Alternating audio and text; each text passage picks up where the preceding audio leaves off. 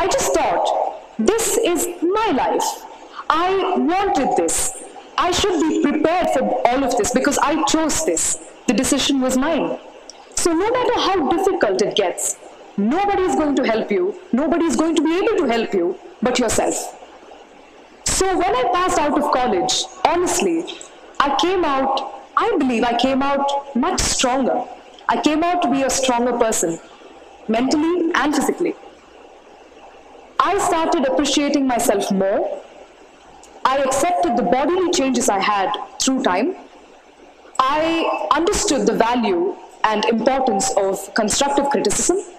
And I started seeing beauty in flaws. Because, trust me, I realized more than ever that we are perfect just the way we are. We don't realize it.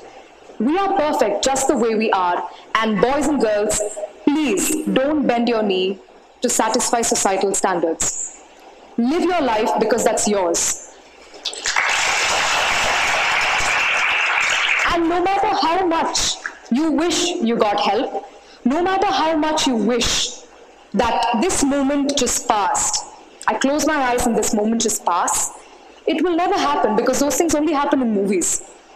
You know, they really don't happen in real life. So as long as you start believing in yourself, these things will not magically happen.